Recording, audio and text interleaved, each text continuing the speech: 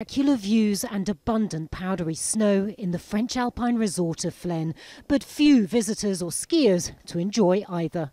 The French government's decision to keep lifts closed across the country until at least the end of February because of COVID has dealt a crushing blow to the winter tourist industry and its workers.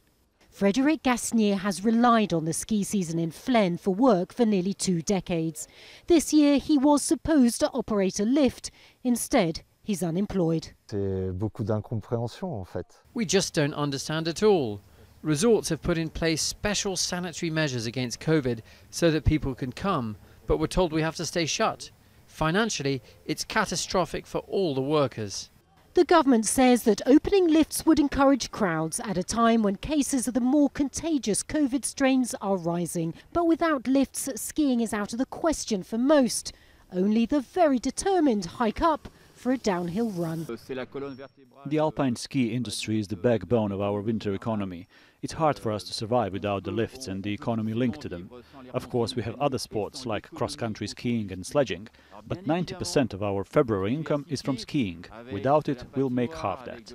This would normally be peak season here in Flaine. The resort would be packed with tourists, many from abroad, and these slopes would be busy with skiers and snowboarders. Instead, it feels eerily empty.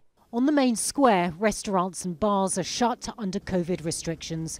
This hotel is one of the only ones open, but the manager wonders for how long, as the government is considering a third full lockdown.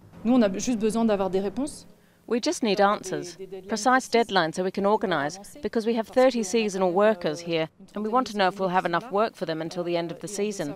We're not complaining about the government's decision, but we need to be able to plan.